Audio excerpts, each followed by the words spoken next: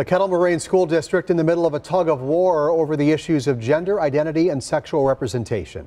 New at 6, Waukesha County reporter Kaylee Starrell explains what is motivating a new complaint from LGBTQ advocates and why the district is unable to do more. I knew that things were getting bad at KM, but I didn't know how bad things were. Koechell used to be a student in the Kettle Moraine School District. I had to drop out of KM due to the bullying. He says it was in part because of the environment, referencing this July 16th board meeting.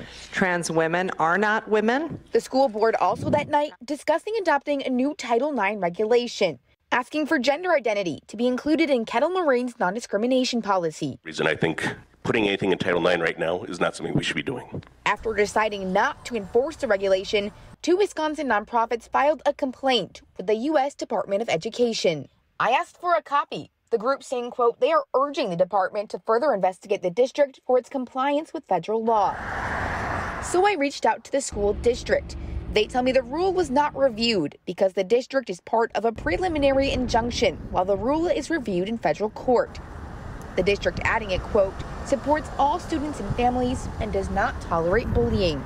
I spoke to many Kettle Moraine parents today on both sides of the issue who didn't want to go on camera. Some tell me this rule is ridiculous. Others say it's necessary for their children.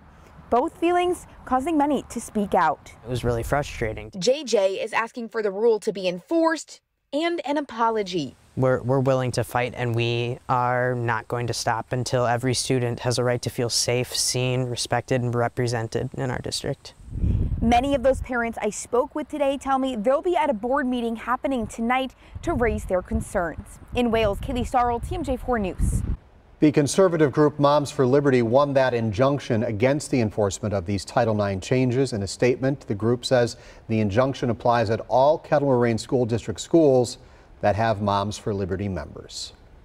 Kaylee Starrell is one of our reporters in Waukesha County. If you have a story you think she should check out, send her an email. Hers is right there on your screen.